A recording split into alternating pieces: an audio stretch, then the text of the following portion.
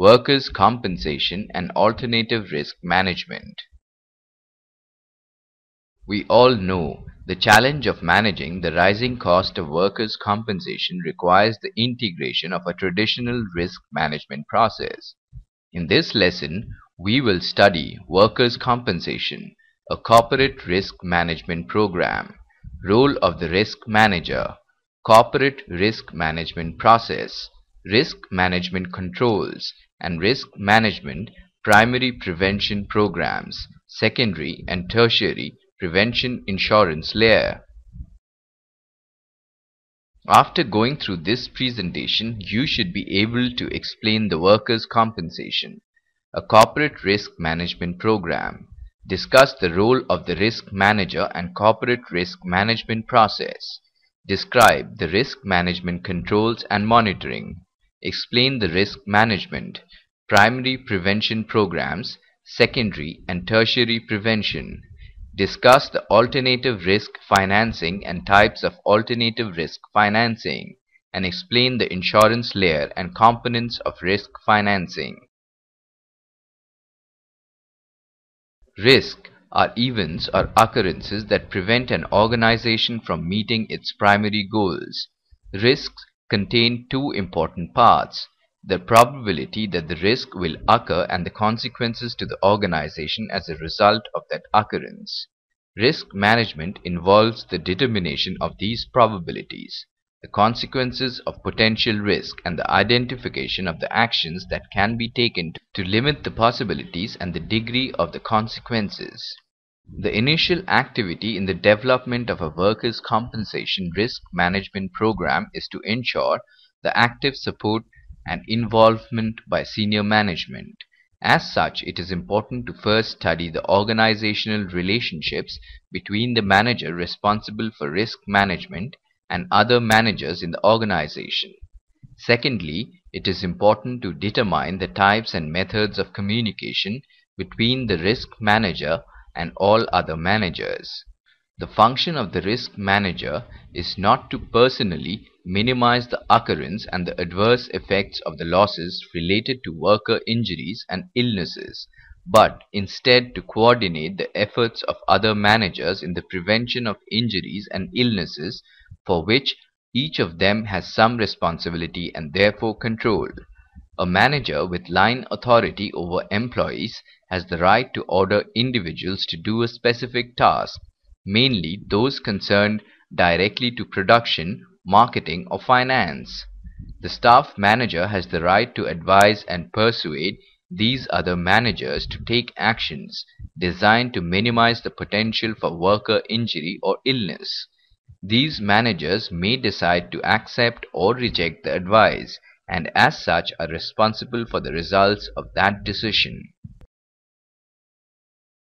The three key phases in the risk management process must be a part of a structured process.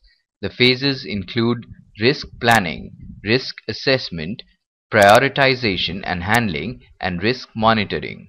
The planning process begins with a risk management approach that includes an evaluation of the present or needed level of senior management support, a full assessment of the procedures presently in place to determine the probability that risks are present and the consequences to the organization as a result of worker injuries and illnesses. The assessment to identify the losses that can occur related to worker injuries and illnesses, and analyzing how likely and how severe those losses may be relates to the aforementioned structured process. This is the first step towards solving the problems these exposures pose by controlling the losses they may generate and/or by financing the restoration of these losses at the least possible cost. The identification of potential losses related to the health and safety of workers is unique to other areas of risk management. The frequency and severity of losses will also relate to the gender and age demographics of the working population.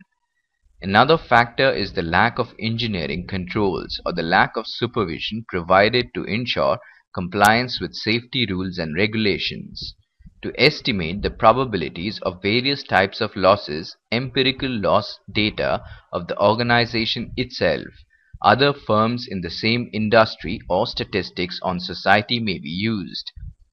A second source of information for determining the frequency of future losses is the use of theoretical probability distribution.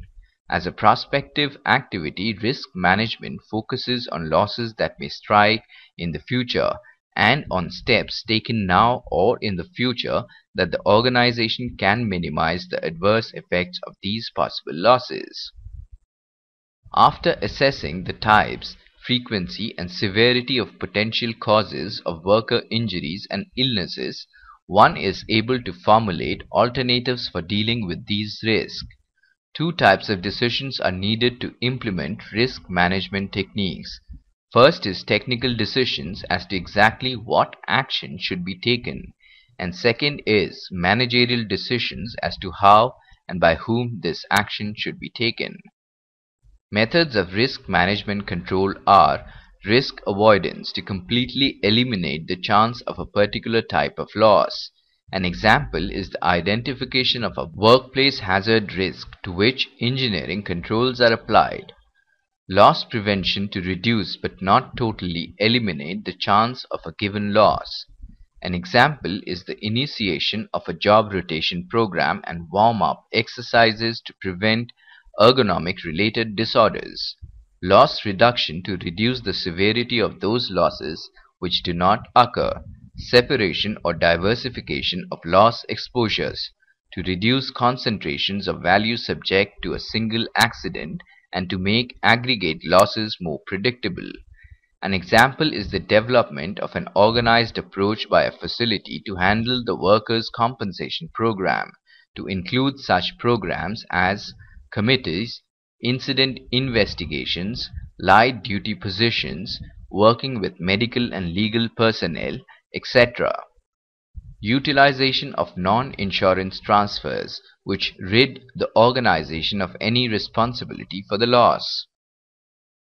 After the selection and implementation of risk management techniques or controls, certain general results, such as reductions in losses or in insurance premiums, are expected.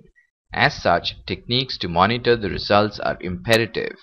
Effective monitoring and control has three aspects: setting standards for defining acceptable performance, comparison of actual results with these standards, and correcting actual results to more fully comply with standards. First is management commitment and employee participation. A commitment by management at each facility is imperative and is generally a function of the goals set by corporate senior management. As in other areas of risk management, workers' compensation cost control programs must be given priority attention in order to maintain the health of the workforce, to ensure longevity, decreased absenteeism, and increased productivity. Next is workers' compensation and the safety program. The cost of workers' compensation is directly correlated to the viability of a facility's safety and health program. Safety programs include a significant psychosocial component with applicable engineering activities. Next is workplace analysis to determine the risk to the health and safety of workers at the facility. Assessment of the risk related to workplace hazards and regulatory compliance are necessary. Next is incident investigations. The participation by members of management and employees ensures the necessary thoroughness to prevent future occurrences. In addition, a thorough assessment limits liabilities to both the facility and its personnel. Next is safety knowledge and accountability of line management. Those safety personnel as risk managers can advise line managers. Only the line manager controls the actions of workers. In order to meet the responsibilities for the safety of the workers they supervise, the line manager must be knowledgeable in the science of safety management and regulatory requirements. Next is employee training. Based on the hazard assessment risk data and the requirements of regulatory guidelines, a successful risk management program for controlling workers' compensation cost must include an organized training program. Next is hiring decisions. To the extent allowed by regulatory guidelines, certain judgments in the decisions related to the risk involved in hiring should be made.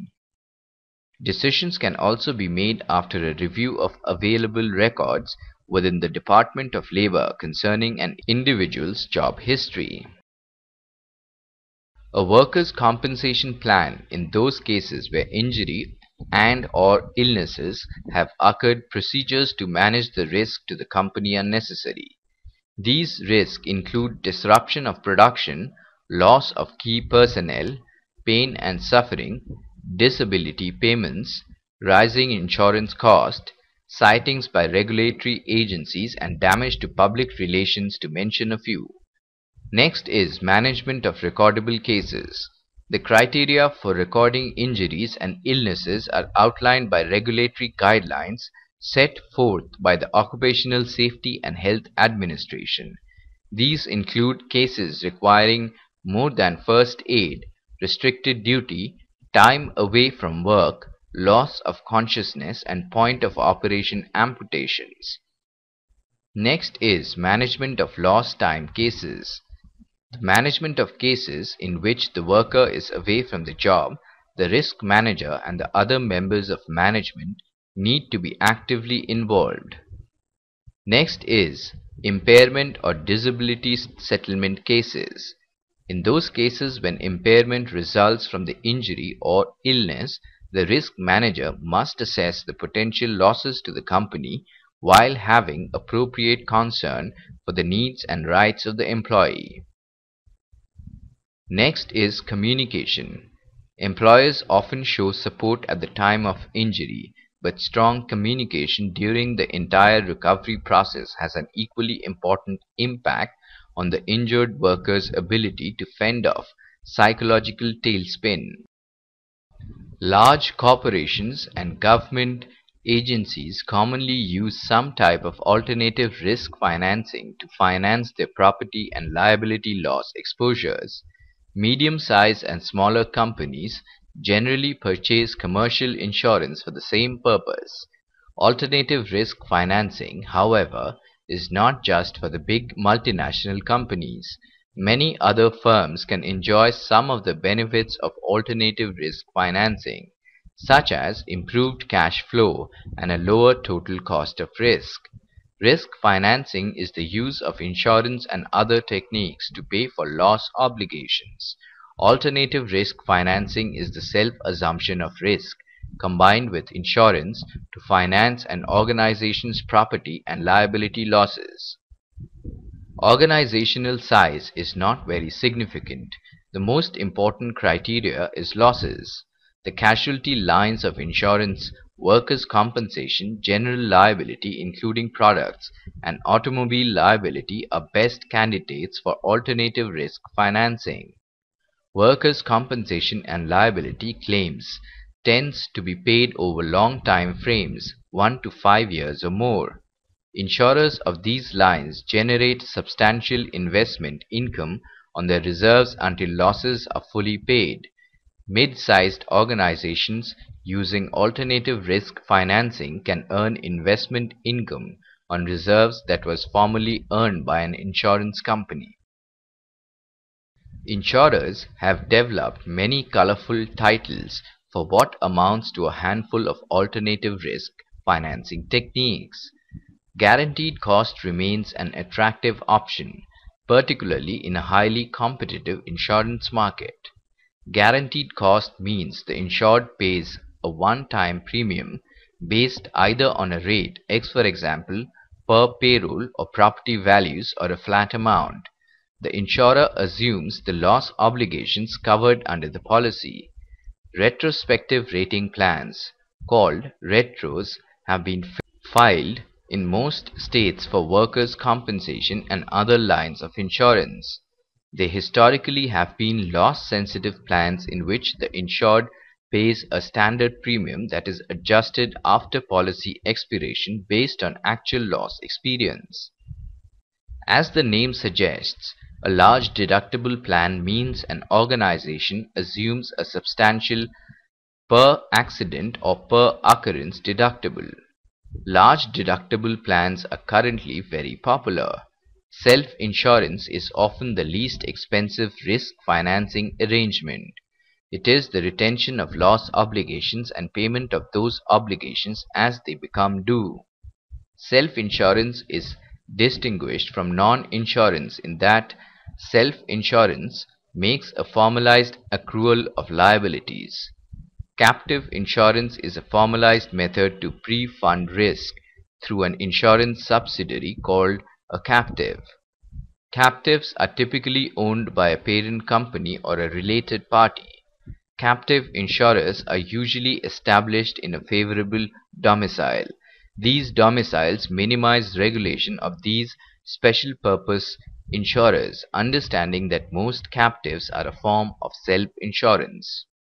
With risk financing, it is common to consider an organization's risk and/or insurance arrangements in terms of various layers of cover. Primary layer contains the high frequency or low severity losses, which are essentially predictable.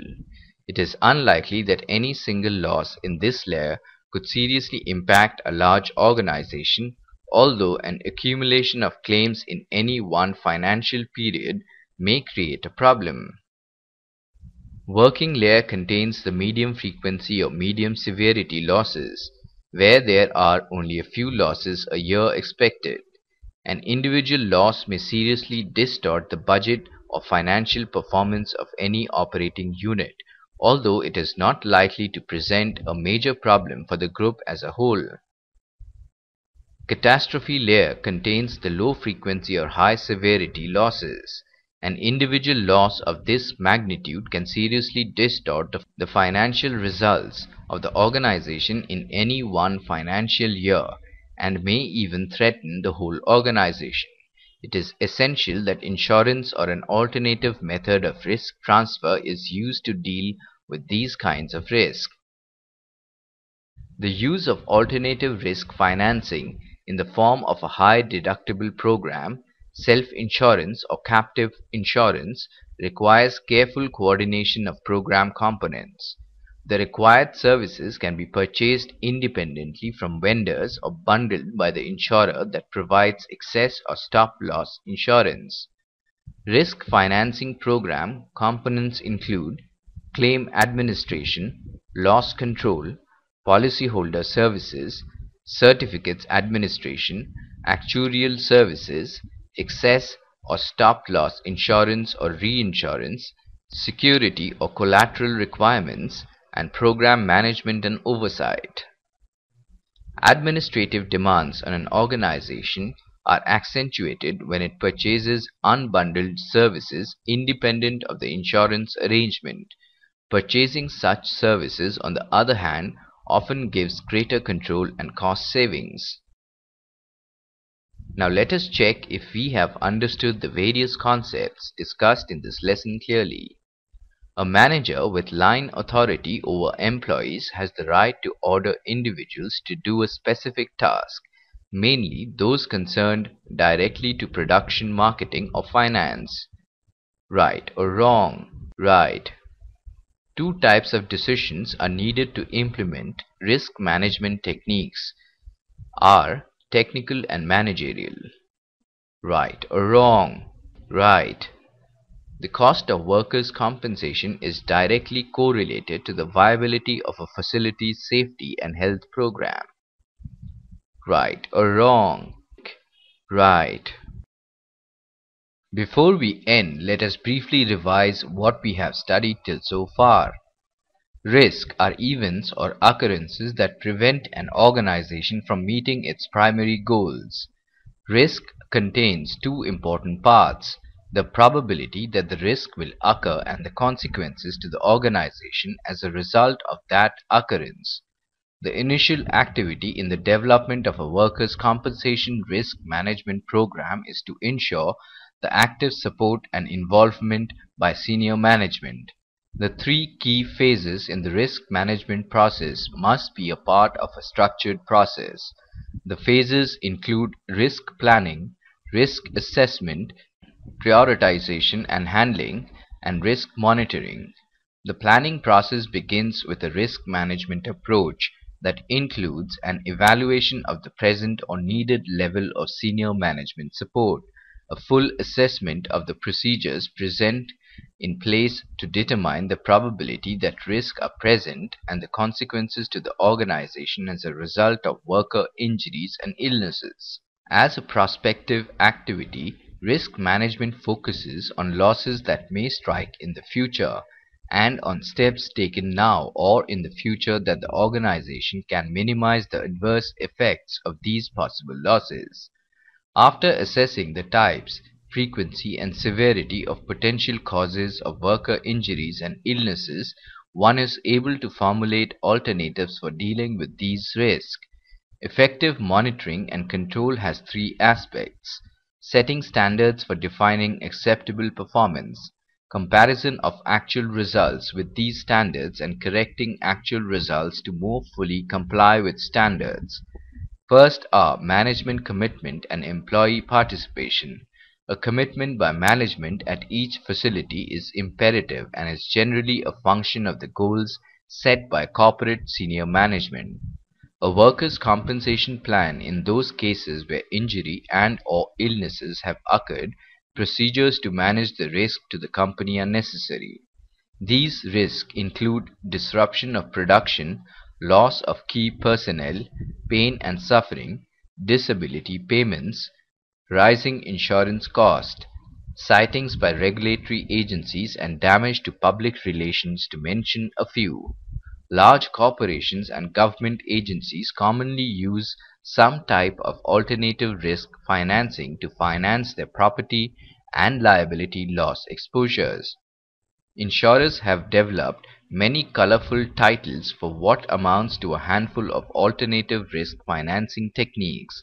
With risk financing, it is common to consider an organization's risk and/or insurance arrangements in terms of various layers of cover.